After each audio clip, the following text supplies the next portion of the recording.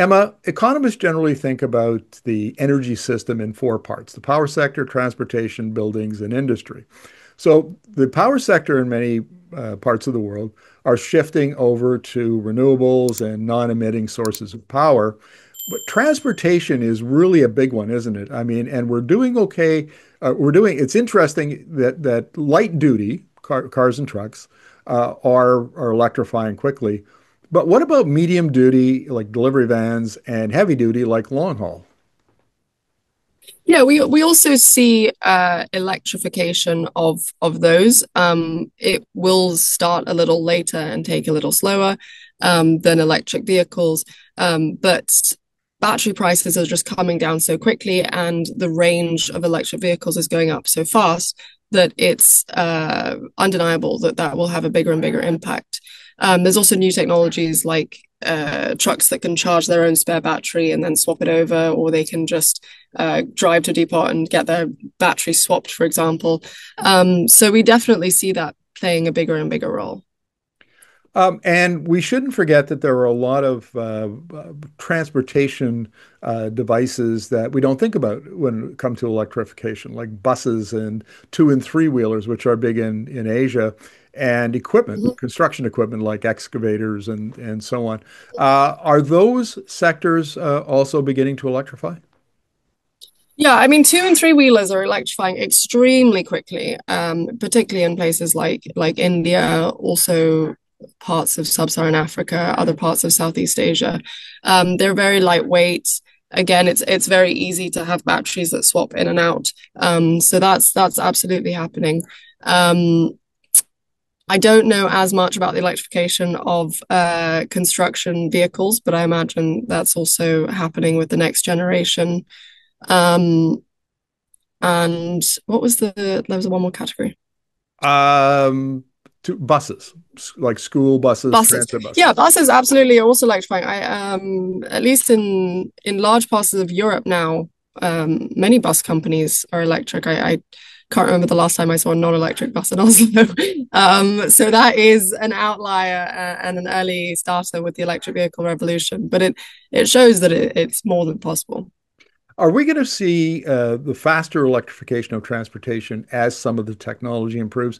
And I'm thinking primarily of batteries because we've already seen in the last 5 years enormous improvements in energy density and falling costs and charging infrastructure. But now Yeah. we're getting ready. We're probably a couple of years away from solid state batteries, and that seems to me to be maybe a game changer because A, it's safe. There's nothing to catch on fire. And B, energy density goes up by maybe a factor of two. What's your take on that? Yeah, again, we don't specifically split batteries or specifically say that there will be a change in technology. But of course, whenever there's an improvement in the technology, especially when that makes that technology cheaper, the uptake will speed up. So um, and it's possible that if it becomes significant enough, then we can split our model into non-steady state and steady state batteries, and change their behavior separately. But yeah, anything that makes batteries cheaper and last longer will accelerate the flexibility or availability within the power system. Well, let's talk about buildings now because I find this fascinating. We put a heat pump in our house about 3 years ago, and I wasn't prepared for the improvement that we've experienced because now it's way more comfortable. We have air conditioning in the summer, which we didn't have before. And it's so much cheaper. Our electricity bills didn't go up very much, but now we're not spending any money on gas.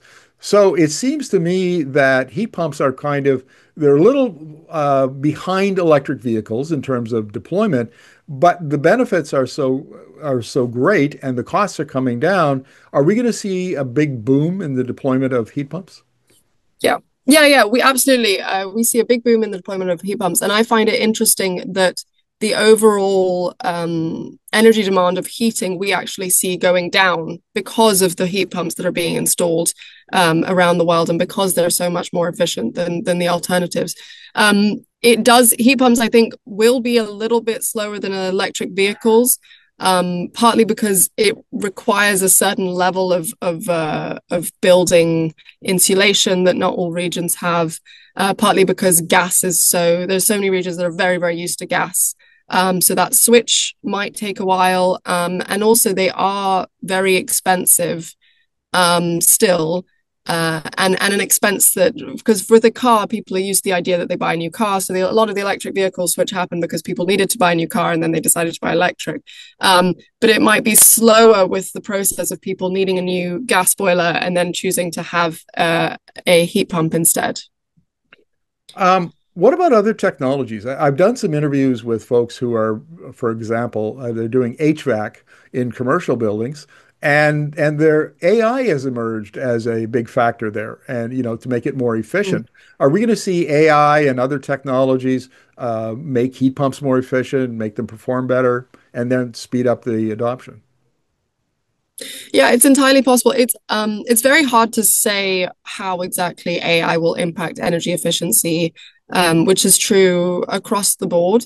But it's very unlikely that it'll have no effect. And I think that the places it will have most effect is in commercial items. So be that heat pumps or AC or even smart meters that are designed by individual electric companies, because there's that space for innovation within the market.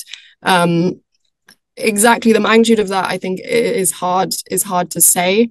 But it definitely will have impacts in terms of managing times of use and um, behavior of the individual appliances.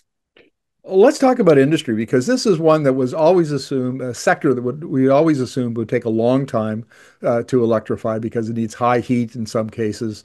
But now we're Mm. seeing industrial heat pumps move into low and medium sources of heat. We're seeing some real innovation with heat batteries. We've had the Rondo heat battery folks on our show. What's your take on the pace of electrification in industrial processes?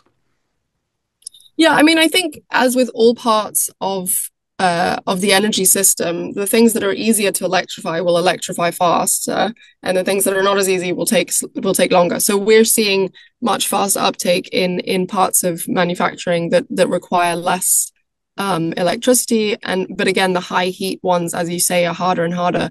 But also, the technology will improve for the easier ones before we get to the hard ones, which then makes the harder ones easier. So um, I agree that it is more complicated also because it's much more granular. You can't split up industrial industry into, the three types of road transport that we consider. So it's more complicated and each of them have their own peculiarities.